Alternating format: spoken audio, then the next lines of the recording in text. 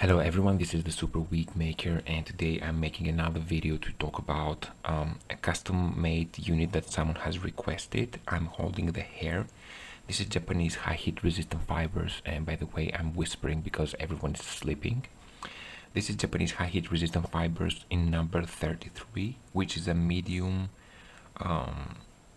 reddish brown, a very beautiful color. And the measurements that the lady sent me is the circumference 21, front to nape 12, ear to ear from front 11, ear to ear from top 12, etc. I will need the dude for that because he seems to have exactly the measurements that she requested. Like literally, her measurements match so much his head.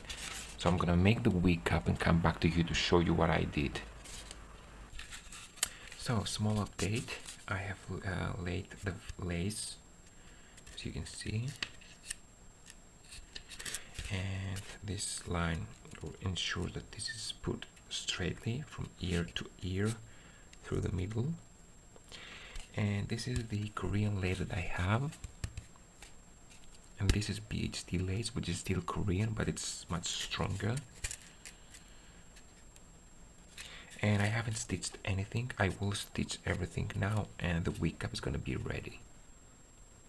So the wig cap is ready. This is the front, and I have the hairline marked. The seams turned smaller because I cut them. I didn't keep like a huge seam, and I'm gonna reinforce it. It's actually double stitched. You can see it now. I'm gonna put double knots just in this strip here, here, and here. And in the back it's even more obvious. What I did is I also reinforced them with sewing machine threading. I just threaded it, and in the lower part from the inside I just placed this ribbon because this way the cap is gonna be very strong in the edges without having to fold, and at the same time I'm gonna keep like half a centimeter more lace in the edges, so it's gonna be both strong like a wig cap that will have a fold, and we will be able to put clips here because it's very strong now, but at the same time we're gonna have open lace in the edges, so if she wants to glue this down and be able to take the hair upwards, she will be able to do that. And of course I'm gonna have a small strip of single strand, single knot hair here. So yeah, I'm pretty ready to start ventilating, and I'm gonna keep you posted. So the wig cap is ready. I'm whispering because everyone is sleeping again, and you can see that the ribbon looks very good in the back. The seams are tiny. There's an inevitable up seam here, and these seams have only invisible thread hand sewn, so they're slightly less detectable than that. And I'm gonna start ventilating now.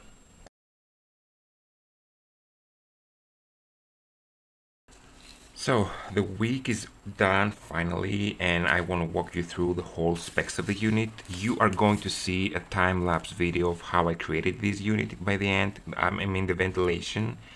But here's what. This braid over here is a full high definition neckline perimeter. This is the hairline, full high definition. This is the hairline, and this is the other full high definition braid in the back that I have. But if you want to pull this up, you will be able to, okay, because this is single strand, single knot. Then the whole body of the wig, as you can see, it's done in multiple strands per knot, and I was spacing out. So this was done like quite faster, like 6 to 8 times faster than the high definition parting. This is the hairline. These are some straight strands that I put in the end that I just didn't include in the braid, and that's why it flies everywhere. I plan to remove the braids and brush it. And this is the top part. This is the full high definition area. It's about 11 centimeters from crown to forehead, which is slightly more than 4 inches because of the crown area, the spreading of the hair. and the width is also 10 centimeter, which is like 4 inches, which is the default typical for closures. This is single strand, single knot, and the density is a healthy thick, you know, for because she's a young girl, so she needs to have like a healthy looking head. She doesn't want to have like too thin hair, and you can part it anywhere you want. As you can see, I'm gonna take out the breast and show you. The last thing I want to do is, first of all, I'm gonna wash this unit to remove any dirt that my hands might have imported while ventilating, because it's summer and you know my hands can get sweaty, so this whole thing just passed through my hands. And then I'm gonna heat seal the knots at least on the top, the hairline, and the neckline. I don't think that I need to heat seal these knots because there are multiple strands, so you won't see a huge difference, but I might do that. It doesn't matter back here. What I really want to do that here, it still doesn't matter up here as well, but the knots are gonna turn invisible when I heat treat them, and this is my signature in my wigs. I always heat treat the knots. And the bad thing about the synthetic hair is that you cannot bleach the knots, but the good thing is that the synthetic hair is so thin that the knots can turn literally invisible. And once you heat seal the knots, they're there to stay because this holds the shape. Like the same way it holds the curl pattern, the same way it doesn't unravel. So yeah, I'm gonna wash it. I'm gonna wait a little bit until it gets dry, and then I'm just gonna heat seal it and come to you with the braids undone. The length she wanted this, she's gonna cut it to her until her neck or something. I don't know exactly what she wants to do, but this unit is very long. You can see that all the hair have the same length. This goes like as low as her waist, I could say, and the crown hair, the top hair, can go like past her shoulders. So this is longer than what she wanted. It's beautiful, which she can do whatever she wants with it. I don't know if she's gonna glue it or wear it unglued. Also, the hairline, if you have seen, it's not a strict line.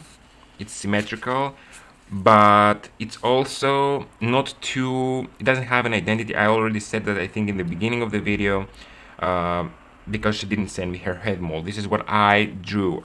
This is an approximation of a good-looking female hairline, I could say so. It has a little bit of curves here, here, so it's all good. So let me just take this out and show you. Okay, so this is the unit. You can see that you can actually have it upside down. And let me just, oh, this is not very easy and convenient for me, but you can see how that looks. Now I have seen a problem here. The ribbon that I put, the ribbon is not visible, but what is visible is the stitching. So I'm gonna try to, I don't know what can I do for that. So I'm not really gonna be using this for upside down but it's a shame that I put the ribbon and now it's visible because of the stitchings.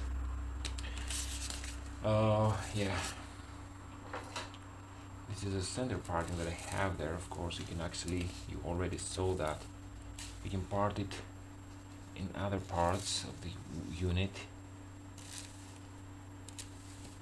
just like all of my units, or you have to brush it that way. So I'm trying to be on frame and at the same time manage the unit, so you can see, and you can see how long that is. Let me just see. You can see how nice and layered it is. The density is not too thick. The hair is natural thickness, I could say.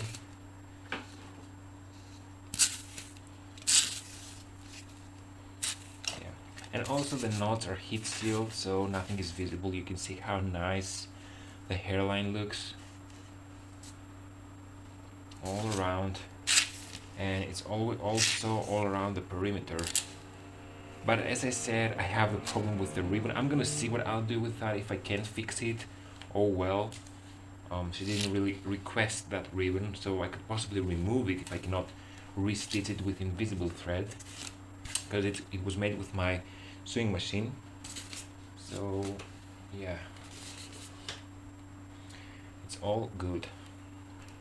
Having a full lace wig means that you are supposed to be able to do whatever you want. And of course, you could have a little bit of a leave out or whatever you want to do here, just to make it look a little bit more realistic. Like that.